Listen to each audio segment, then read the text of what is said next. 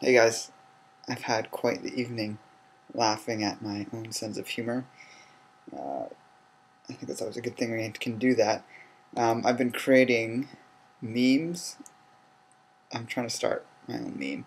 I want your guys' help in spreading it around and trying to get something going on it. I don't need my own memes to be the ones that are famous or anything. I think it'd be funny if a lot of people started making these themselves, and the more that happens, then the bigger it gets, and might even start a trend. So it's taking some image of a celebrity, someone well known, it could be a celebrity, politician, or whatever, and then attaching a quote that is in direct opposition to that person's personality or what they advocate or what they're about. So I've got on my Facebook page, in the link below, it's a link to an album I've made of some of the ones I've done myself. If you want to see some examples, the first one I think, which was the best in that it had several things going for it. That it's kind of like basically it was a picture of what's his name, Lil Jon, that guy who's that rapper with the gruff voice, and he had that song with LMFAO, the shots line he had.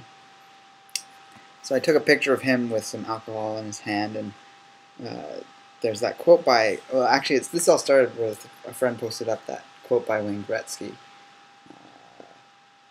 You miss 100% of the shots you don't take. For some reason, that just pops into my mind. So I put that caption on his picture and then added, with a little dash, his name, so it looks like it's his quote. So I think there's two things going here. It's kind of a trolling thing, because if someone doesn't actually know the quote, there's the potential to actually be purposely spreading misinformation, which is kind of a trolling thing to do, which is funny as long as it doesn't go too far, I guess, but who knows.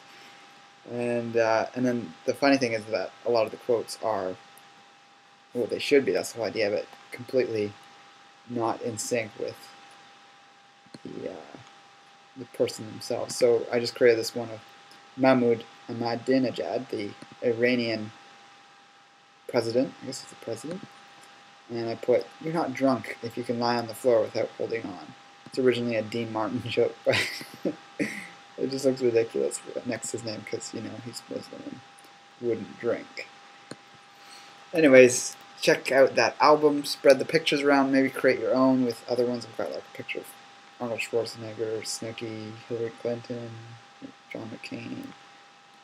The Mel Gibson one's pretty funny. So take a picture of someone, and it could even, I've been doing a lot of them, at least my idea at first was taking people that would seem unintelligent and putting really intelligent or in-depth quotes, and just, it's like a juxtaposition. You could also take someone really smart, and then if you search like